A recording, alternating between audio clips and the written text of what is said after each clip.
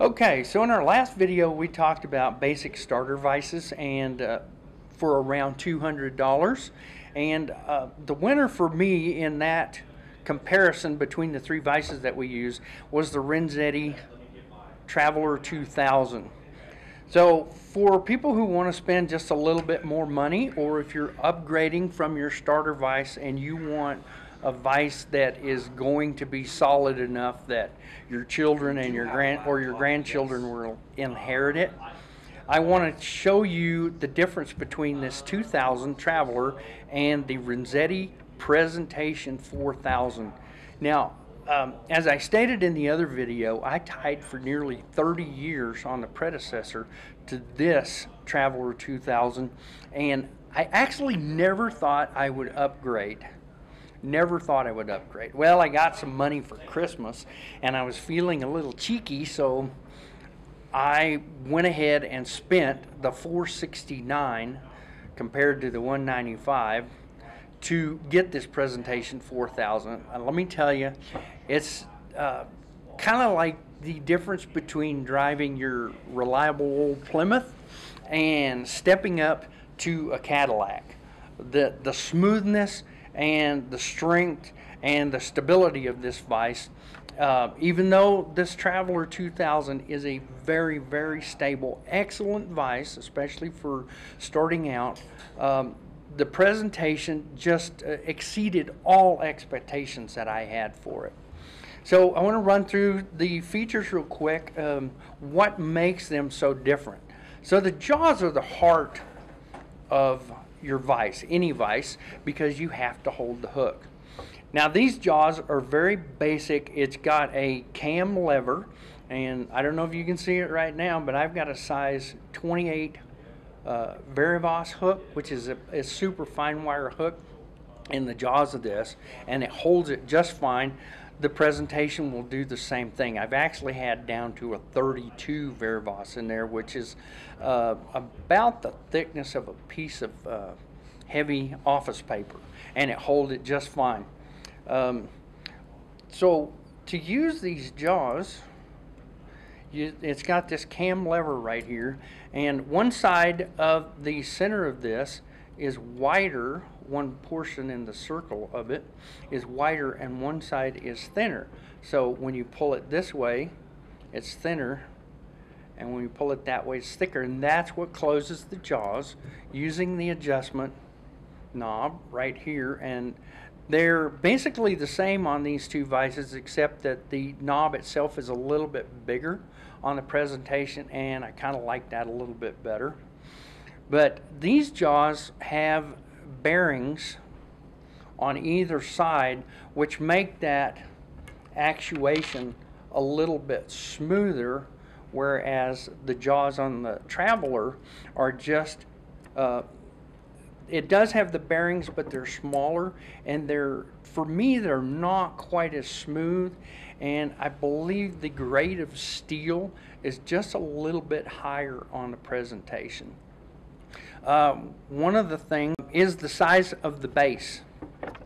You've got a 5x5 base on the Traveler and a 6x6 base on the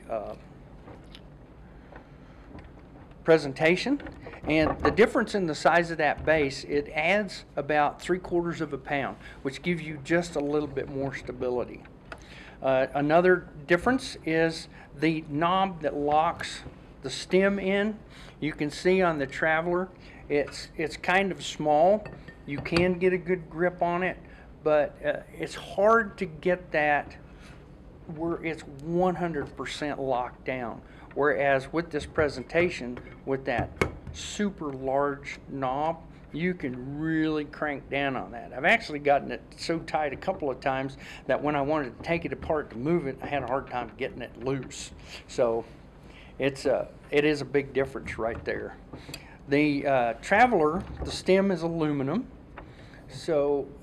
and the stem on the Presentation is stainless steel, which actually helps to add a little bit more weight. The rotary shaft on the Traveler is aluminum. The rotary shaft on the Presentation is again stainless steel. And then for our bobbin rest mount and our little slide mount here, these two pieces on the Presentation are anodized to a copper finish, as is the piece that holds the jaws onto the vise. Now both of these have a dual rotary tension. You use this knob right here is your secondary, and your primary operates basically the same, but I'm going to say it completely different. On the Traveler, you've got a screw, the handle, and then another screw knob, and all that does is, you can see that sliding back and forth, that adjusts the tension between the two spacers here, which are nylon, and the rotary head. So to adjust that, you just screw that front screw till you get the tension that you're looking for. And it's a little tricky to get used to doing this until you've done it a couple of times, but just keep playing with it and you'll get it. Grab the head and grab the screw. Let your handle drop down. I like to try to keep it even with the head, the jaws on the vise. Get those all exactly where you want them, and then just torque that down by hand. I don't recommend using pliers or anything on that, because you will scar these up, and you can get it locked down to where you will over tension on this one spacer right here, and it kind of squishes it. Now for the Presentation, it's a little bit different. I'm going to go ahead and move this out of the way. You've got a screw right on the back, and you can see it's a Phillips screw. The primary tension adjustment on this is internal. I don't have a Phillips screwdriver, but I think I can get that out. It's got a little O-ring on it. Why I don't have a Phillips screwdriver? Nobody knows. I didn't prep well enough. There we go. We'll get that out. Now, you'll see in here,